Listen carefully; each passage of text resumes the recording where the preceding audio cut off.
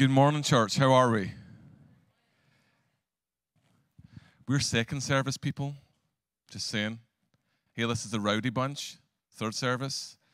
We're normally leaving as you come in. No, me and my wife and my kids, we are members of Cornerstone. This is our home church. But we are actually full-time missionaries. The movement our church is part of, we are full-time missionaries to Yale University. We've been there for 10 years. Reaching the students of Yale. And sometimes I know it can be easy to ring-fence colleges and say they're too hard, they're too whatever. But God has put it in our heart, and our call is to go into those colleges and to take the good news of Jesus, because the people that graduate from college, they influence our lives every day. So we would rather be there, being salt and light and truth, that then when they graduate, they actually make a good difference in our lives. That's a good thing, isn't it? But this morning, I don't want to talk about that. I have the privilege of bringing the word this morning. As Pastor Randy said, Pastor Eric's away. And so I want to begin by talking to you about someone called Martin. So let me tell you about Martin. I came out of this room. I had been there for an hour, being interviewed. I turned the corner, and Martin was standing right there. And his first words to me were not, "Hi, Rob, how you doing?" He said, "Hey, what questions did they ask you?" Now, I was a Christian. I sighed, and I thought, I really want to lie. That's my confession for this morning. And then I was like, well, maybe I'll just do half-truth. I'll tell them some questions, not all questions. Now, before you judge me too badly, let me rewind. I had been in that room for an hour because me and Martin were up for a special award in our college.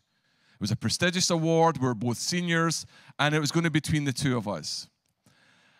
Once I told Martin all the questions, he then had time to go away and prep, so that then when he went in for the exact same interview, he'd be ready for it. But here's the deal. This was not the first time Martin had acted like that. I had known Martin since we were both in freshman and first year. And this was always Martin. Martin was always about how he could get ahead, how he could advance himself. It was never a two-way street. It was always what Martin could take for you. And here we are at the end, right at the end of our college life together, and this moment happens. Spoiler, Martin got the prize. You ever faced a Martin in life? You ever faced that person you're like, now your Martin not being like my Martin, but we all have them. Let me give you another Martin. A Martin is that person at work who just always gets the promotion, who just seems to have the perfect spouse, the perfect kids. Their life is so Instagram curated. You're like, you're unreal. And what comes out of us is jealousy and envy, because we wish we were like them. Or maybe the Martin in your life is that family member who just is mean about you, mean about your job, mean about your life, mean about your past, mean about your future, mean about your spouse, mean about your kids, mean about your home, mean about your job.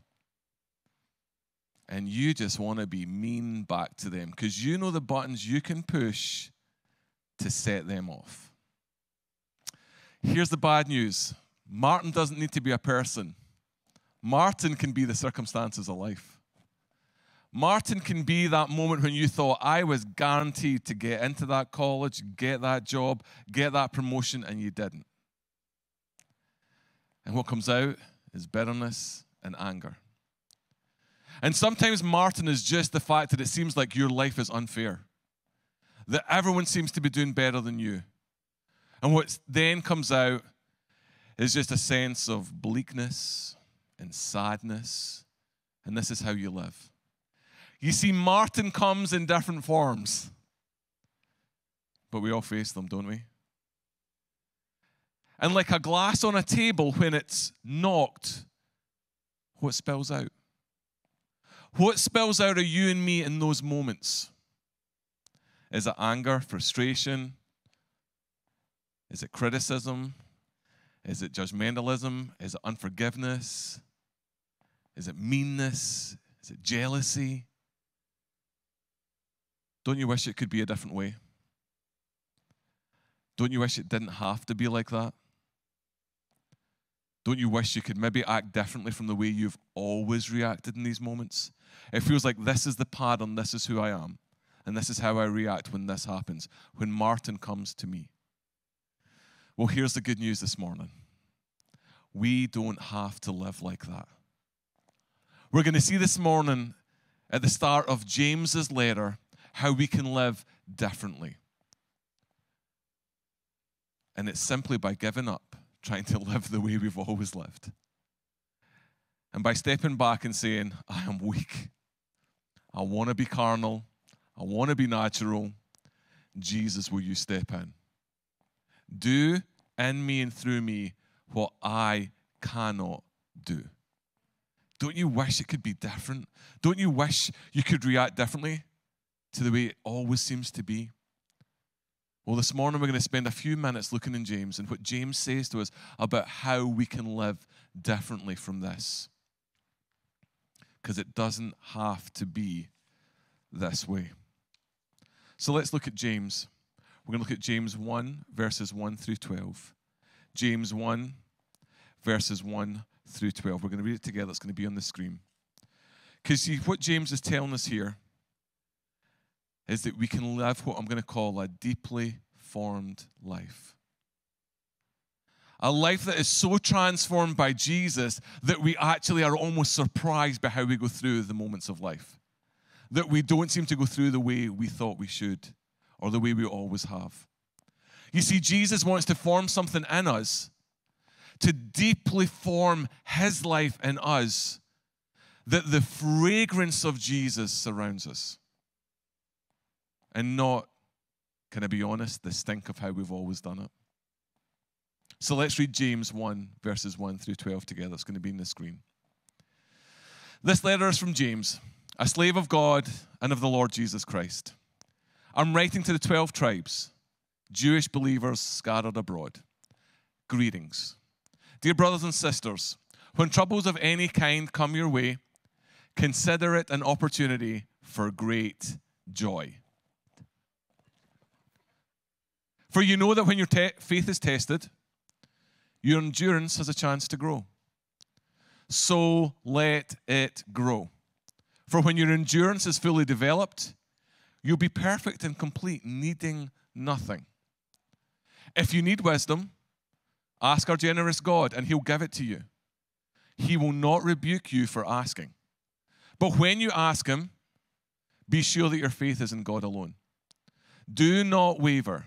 For a person with divided loyalty is as unsettled as a wave of the sea that is blown and tossed by the wind.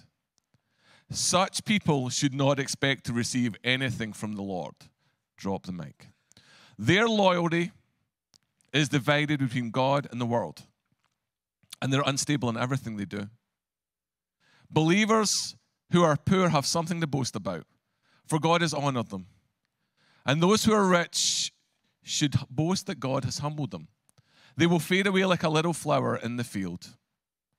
The hot sun rises, and the grass withers, and the little flower droops and falls, and its beauty fades away. In the same way, the rich will fade away with all of their achievements. Here's the kicker. God blesses those who patiently endure testing and temptation. Afterward, they will receive the crown of life that God has promised to those who love him. Wow. Not holding back there, James, are you? So this is James's letter, his opening. So let's begin with prayer. Father, this morning as we come to these words, we pray by the power of your Holy Spirit we will be transformed. You will form a deep life within us that we will not live the way we've always lived when we face the martins of life. But Jesus, would you do something in us that we would be transformed? So we choose to surrender this time to you. We invite you in, Spirit of the living God, breath of God. Speak to us today, we pray. In Jesus' name, amen. So here's James writing this letter, and he says, hey, a bondservant, a slave of Jesus. But what we probably know is it's Jesus' brother. He's the biological son of Mary and Joseph. He doesn't make that claim, though. He walks in humility. And he says to the 12 tribes, the Jewish believers. But ultimately, this letter comes to all of us. So what James is saying applies to you and me today. And he goes straight in. He's like, hey, I've got some news for you.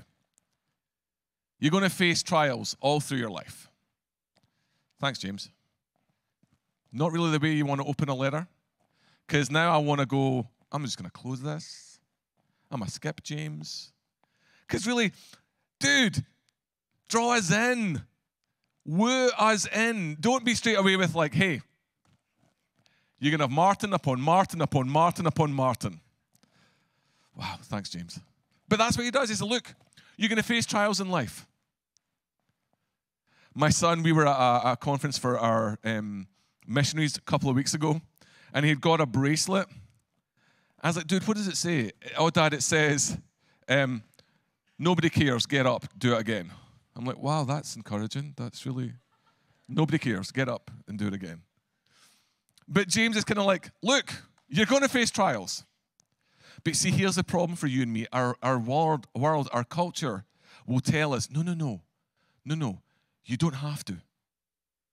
Keep it as safe as you can. And we try and minimize suffering and trial because they're bad things. And if we live like that, we're living with an illusion because it's not real world.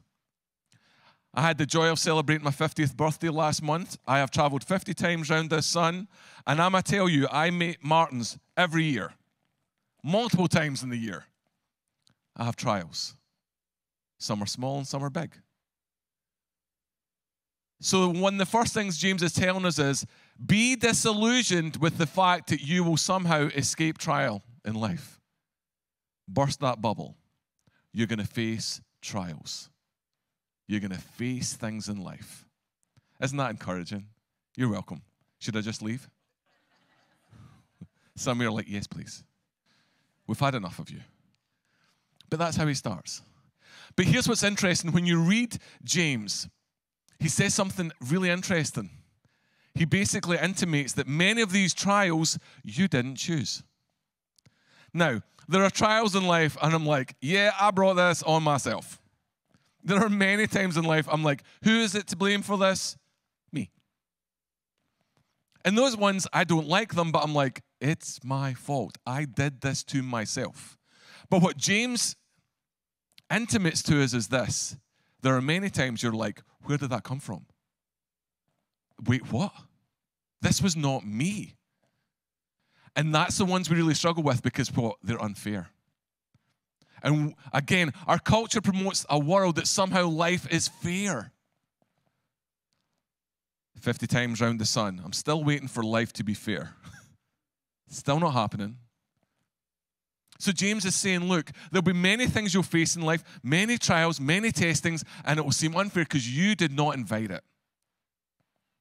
Martin will come from the front, from the side, from behind, and he's just going to be in your life.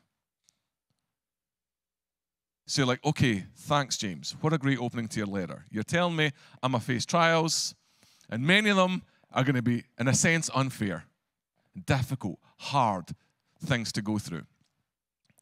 And then Martin says, Martin, I've got Martin on the brain there. And then James says these words, consider it all joy. What? What? Dude, you are really not good at this letter writing, James. You've just told me I'm going to face trials, and then you say, consider it all joy. Let's read it. Greetings, dear brothers and sisters. Oops, I've skipped. Yeah. When trouble of any kind comes your way, consider it an opportunity for great joy. No, I do not want to consider it. Do I like have an emergency tambourine in a case that I smash in times of trial? I take out my tambourine, I just put on a fake smile and, start praise God. Yes. One person in the room likes me. And I'm shallow enough that I'll take it. But that's not what James is saying here. And we've got to give James space.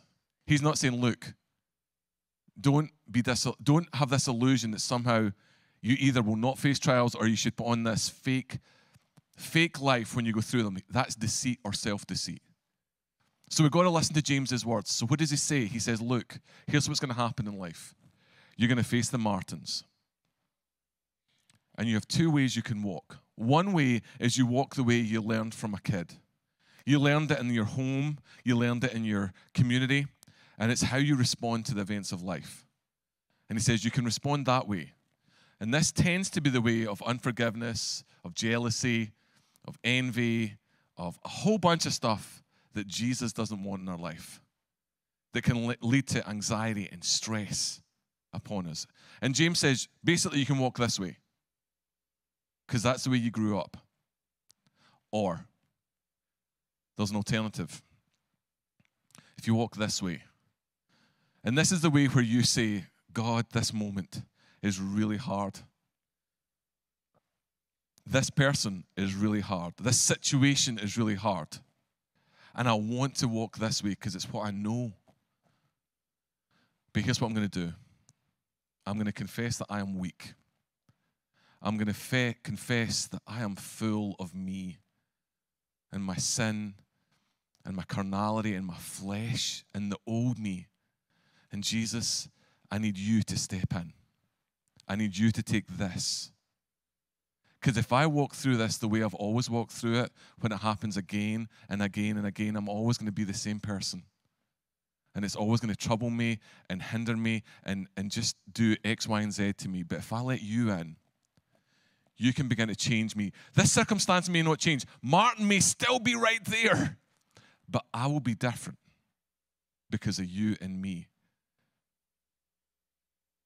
Will you do that for me, Jesus? And do you know what that can result in? Joy. It results in joy.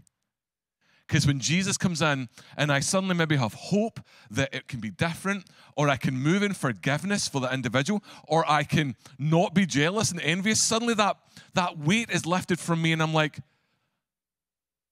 that feels good. I feel joy.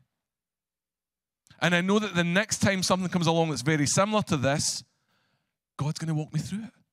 And that gives me joy. Joy is the product of the surrender.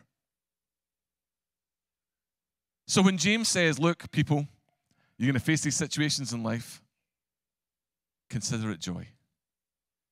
Because if you let God do something in your life to deeply form a new life in you, you walk through this time differently. You walk through the next time differently. Now, sometimes it'll be 2 steps forward and 1 step back. Sometimes it'll be 1 step forward and 3 steps back. But the hope we have is that it will be different because of Jesus. Amen? The problem we face is what I like to call the Kelly Clarkson theology. And it goes something like this. What doesn't kill you makes you stronger. How many of you now got that song in your head? You singing it right now? I bet you are. I bet if you know it, you're now, oh, I've got that song in my head. I call that the Kelly Clarkson theology. It's a terrible theology. Because what she basically says is, I can do this. I can get through this. I can be the person. It's positivity. It's self. It lasts about 3 minutes. And then we start to walk down this path again.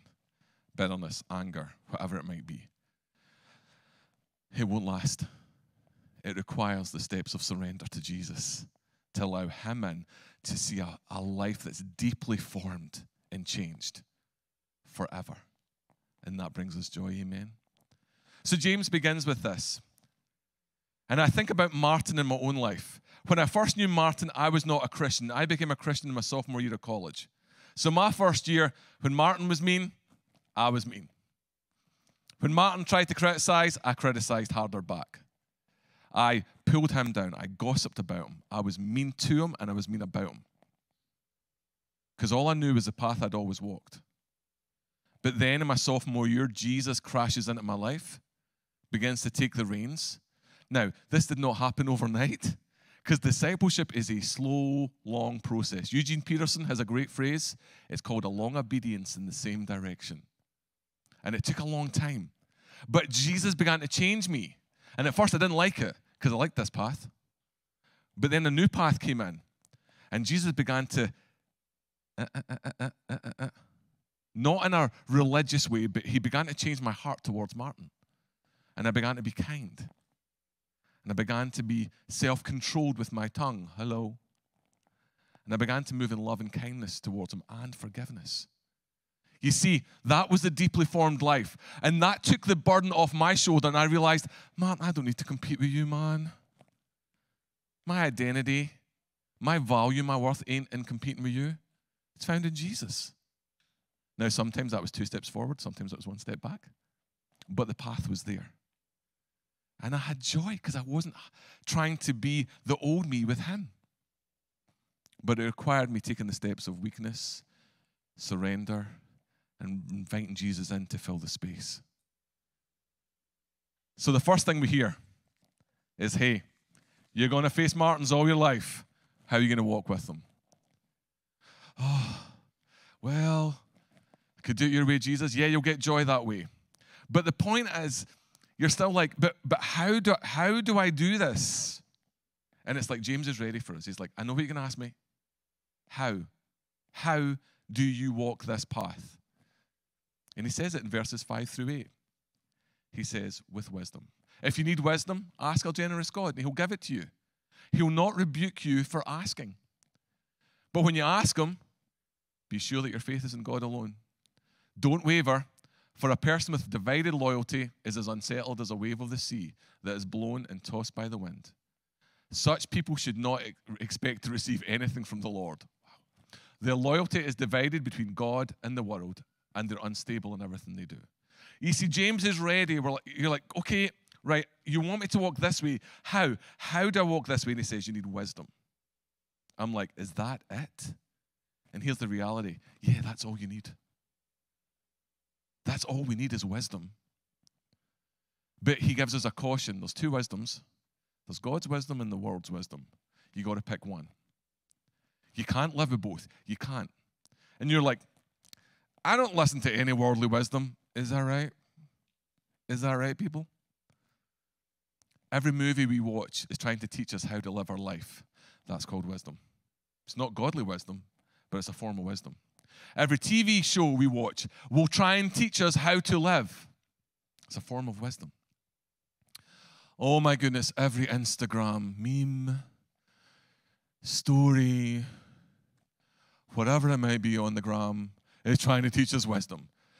TikTok's in a whole different league when it comes to that. But they're all trying to teach us how to live. So none of us can say, I don't listen to any wisdom from the world. It seeps in all the time, doesn't it? And James is saying you got a choice. You can't live with both. Because the alternative is godly wisdom. What's godly wisdom? Godly wisdom is Scripture. I'm sorry, it's as simple as that. Reading Scripture, praying, seeking godly friends to speak to the Martin moment. That's godly wisdom. And James says, you got to choose one. Because see, when you try and do both, he uses this great description, you're like a wave. There's nothing solid. And I know in my own life, and I see it in people around me, when they try and go between 2 different wisdoms, they flip-flop, they do one thing, then they do the other. It just ends up in a mess. It's never good. So James says, look, you got to choose one or the other. Choose wisdom. If you want to walk through this moment, choose wisdom. And when I think about Martin in my own life, I could see that. I still had friends who didn't know Jesus. And please, can I encourage you, have friends who don't know Jesus. If it's good enough for Jesus, it's good enough for me. In fact, he probably had more people friends in his life who didn't know God than any other. So I had friends who didn't know Jesus. And the wisdom they gave me was not good wisdom. They were telling me what to say and do to Martin. I'm like, I don't think that's right. I don't think that's really good. But it sounded good. And I wanted to slide that way.